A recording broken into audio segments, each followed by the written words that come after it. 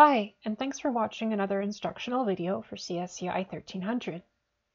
In this video, we're going to be talking about arrays of objects and building a class from start to finish to accomplish a specific task. In this particular set of videos, we're going to be building a truck class to represent the information for an imaginary truck lot or a truck inventory at some kind of a dealership. And this could be really helpful, say if we want to print the information of the inventory or talk about specific different types, maybe want to search for models or look for prices or things like that, or years, things like that. So if we look at our text file, we've got 6 pieces of data that we need to store per object.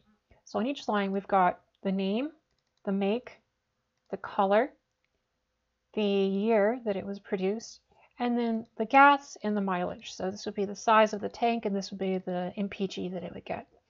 So we have 6 pieces of data on each line, and we're going to have to create these lines into objects and then turn them into some kind of an inventory.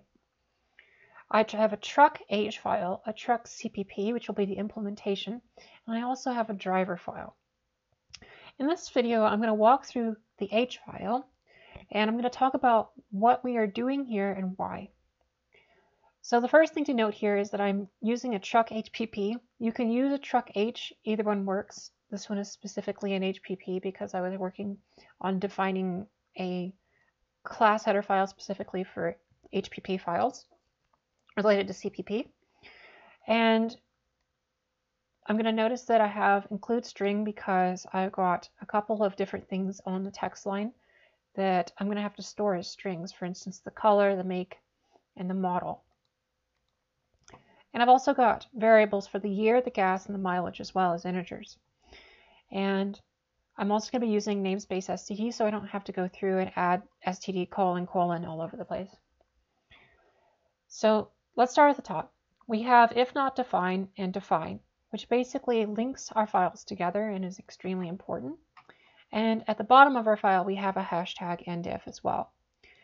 These just make sure that when you compile things together, that everything's referenced back to the H file correctly. If we look at our private section, we've got 3 strings for the make, model, and color, and 3 integers for the year, gas, and mileage. So that will represent all of the pieces of data that are stored on a given line in the file. Next, we have our public section, which I've divided into 3 different areas based on the types of functions. So we have a section here for the constructors, whether it is a default or a parameterized constructor. We have the getter functions or the accessor functions here in the next category. And then I've listed all of the sets for those particular variables as well. So we have setters or mutator functions for each one of the private variables, as well as the get functions for those same variables.